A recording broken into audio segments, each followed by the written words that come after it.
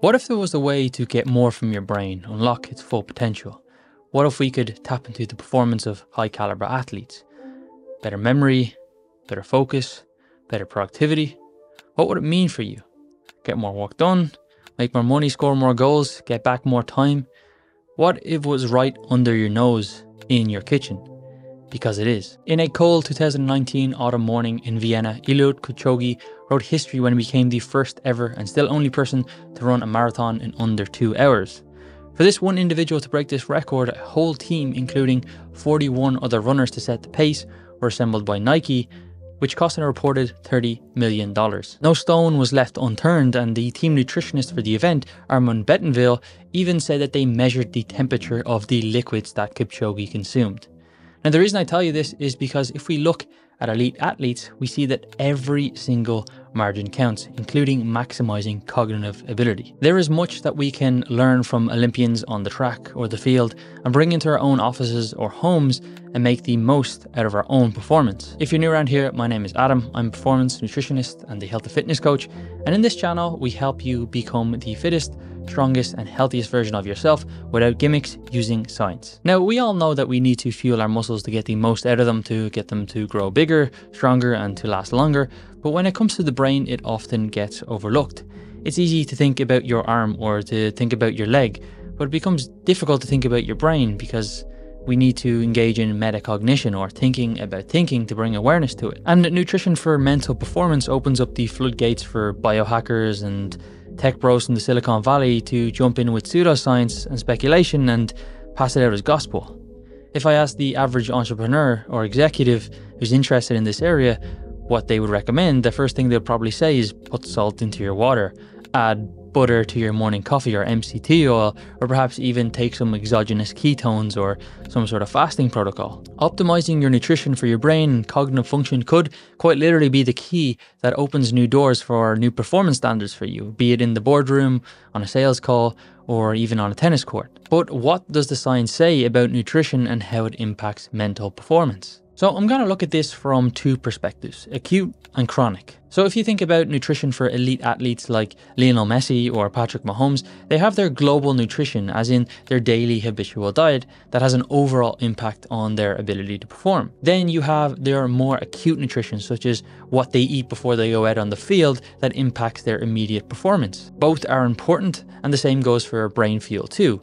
You need nutrition to fuel your brain on a whole and how it works in general, but you also can acutely impact its performance by what you consume in the immediate term. The one that's the most difficult to be consistent with, but likely the most important, is the global or chronic nutrition. Everyone, including me, loves a quick result, something that we can do now to give us an immediate return on our investment. But it's a lot more difficult to be consistent in the long run and get small but long-term payoffs. Your brain is part of your physical body, of course, and it accounts for a huge percentage of your metabolic rate. So understandably, good nutrition over the long term impacts its performance the same way that good nutrition impacts your physical performance. There is a special family of non-essential but very beneficial nutrients called polyphenols, which are specific types of antioxidants found in certain plants. These nutrients work in two ways.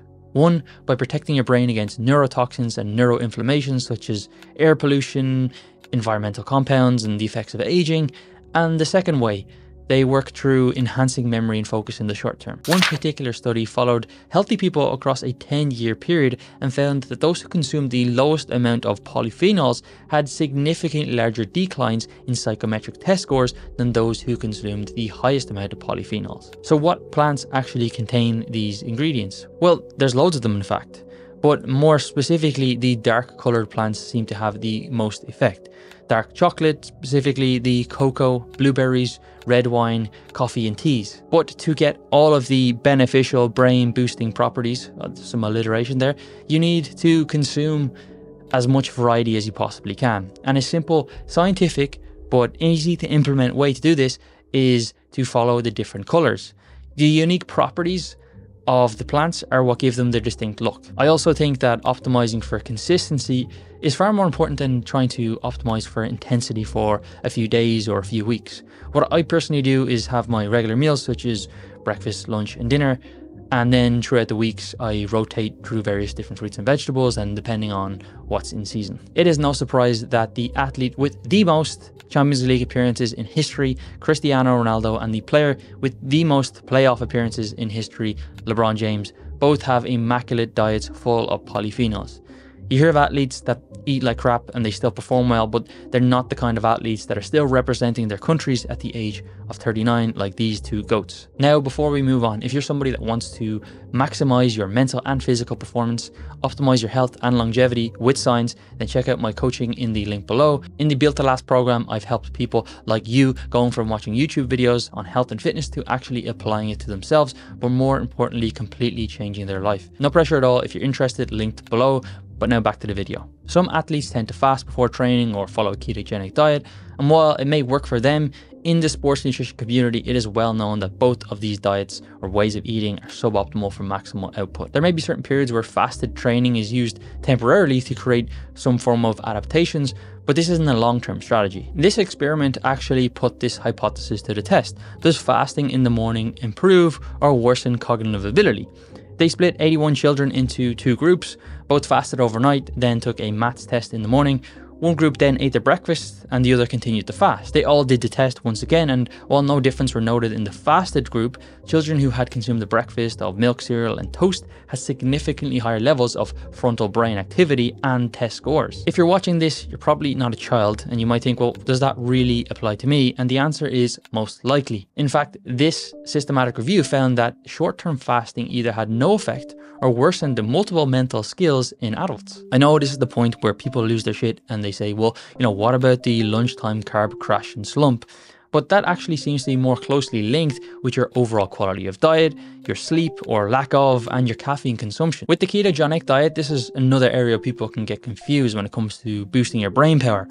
There does seem to be some evidence that the ketogenic diet may be beneficial for those with cognitive disorders, such as epilepsy, but then people make logical leaps and assume that for those who have healthy brains, that a ketogenic diet is going to further boost your brain power, but that's not the same thing. There's also this misconception that your brain loves to run on ketones. This simply just isn't true.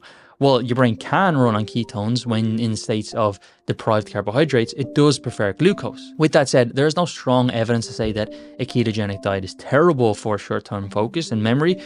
And if you love it, then I'm not going to try and get you to stop doing it. But it does become near or virtually impossible to consume enough polyphenols, which we already talked about, on the ketogenic diet because of its low carb nature. So that's not great given how we talked about their short-term and long-term impacts on your overall cognitive ability. So fasting and ketogenic diets are not great for athletic performance and probably not optimal for mental performance either. Enter carbohydrates. Now, the role of carbohydrates in sports performance is very important, not only in the general diet, but also in and around the workouts itself.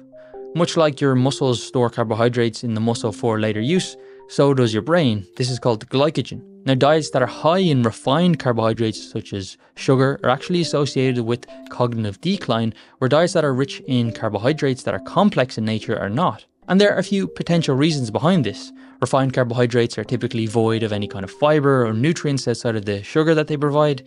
You're more likely to overeat them, gain weight and be over fat, which in turn impacts the brain in indirect ways. With this paper showing that adults who had more fat mass were more likely to have smaller regions of the brain that were associated with memory and focus. But with complex carbohydrates such as oats, whole grain potatoes and so on, not only do you get more of the micronutrients and polyphenols, but you get a lot more fiber. Now, this fiber is transformed to short-chain fatty acids in the gut, which is something that your microbes feed on. Surprisingly to many, the gut actually contains neurotransmitters which interact with these microbes and can affect your brain through your vagus nerve. With refined foods such as crackers, jelly babies, white breads, and so on, you deprive your body of this step. And this is a downside of the ketogenic or carnivore style diet. You completely deprive your gut microbiome of these foods that they feed on. And this is likely to have knock-on effects on your cognition, be it in the short term or in the long term. So whether you're getting ready for the Olympics or you simply want a brain boost, complex carbohydrates are great, but sugar not so much. However, it always depends. While you won't see Cristiano or LeBron eating bags of jelly babies on their day off, they do consume highly processed sugars when they need to perform. Consuming up to 90 grams of sugar per hour in exercise is often a tactic employed by athletes to maximize their performance. After all, carbohydrates are your muscle's preferred source of energy. Now, I do get it. 4 quarters in the NBA Finals is a lot different than sitting down to write your business strategy, but hear me out. Researchers found that during short duration exercise, when athletes had sugar infused into their blood, there were no performance benefits. But when they gave the exact same amount of carbohydrates through the mouth, taken orally, there was a benefit. And from that moment, they learned that carbohydrate sensors in the taste buds affect our performance through our brain, a phenomenon isolated to carbohydrates only. This also gave birth to something called mouth rinsing. You probably have seen it before, watching the game and athlete spits out the drink. It's not water, it's just a clear solution made up by the backroom staff. It's not that they don't like the taste, but they're actually activating their mental performance through this mouth and brain link. Of course, there is no downside to just swallowing the drink, but when you're exercising at very high intensities, you can experience gut issues. So how does this apply to you? Well, this research area is still relatively new, but it does suggest that consuming small amounts of quick digesting sugars could boost your brain power. While your brain does use at least 130 grams of carbohydrates per day, during heavy cognitive tasks, this will be likely significantly higher. Now, of course, you don't want to be doing this all day long or your diet will just be full of sugar. I suggest that outside of exercise, you reserve this tactic for occasional times when you really need to meet that deadline or get something over the line. What I personally would recommend is something like 30 grams of carbohydrates per hour. That would be the equivalent of one sports drink, like a Gatorade or a Lucozade. Now, on the topic of drinking, hydration plays a key role in performance. Typically, athletes tend to not want to lose more than 2% of their overall body weight during exercise. And while you may not be profusely sweating during study or work, you do lose water through your breath, going to the bathroom, and in small amounts of sweat that may go unnoticed. And while I don't think you need a very specific strategy amount, I do think that making sure you're drinking something is important, especially if you wake up and start working straight away, because you're essentially going 8 hours without drinking anything. Now, besides water, another liquid that is proven to combat mental fatigue is coffee. I personally think coffee is a better choice than energy drinks or pre-workout kind of supplements or caffeine tablets or anything like that, because coffee, I should say, contains polyphenols in the coffee beans. Caffeine works to prevent your brain releasing the reward hormone dopamine and essentially traps that dopamine in your brain, leading to greater amounts, and that in turn leads to greater levels of motivation. For me, caffeine is a double-edged sword. While it may improve performance in the short term, if taken too close to bed, it's definitely an issue. I've worked with many entrepreneurs and execs who obsess about improving their mental performance, but more often than not, their sleep is terrible. Long nights, working, early starts, and thinking that every waking hour needs to be productive. The problem is nutrition can have game-changing effects on performance, but if your sleep is compromised, focusing on minor changes in nutrition is like trying to use a hairdryer out in the rain. So to recap, fasting or ketogenic diets are likely going to be inferior for both mental and physical performance, although if you like doing them, then by all means go ahead. A diet rich in polyphenols, particularly the dark colors, is ideal. A simple task for you this week would be simply to just pay attention to how many different colors you're consuming and maybe try add 1 or 2. A diet rich in whole grain carbohydrates will improve gut health and in turn brain function, but consuming some amounts of sugars during intense exercise or intense focus sessions can be beneficial. And finally, staying hydrated is key, reserving caffeine for early mornings or times when you really need to get locked in. Again, if you want to apply all of this, then check the link for the Built to Last coaching program. And if you want to learn more about a 360 approach to health, fitness and physique, then check out this video that I made here.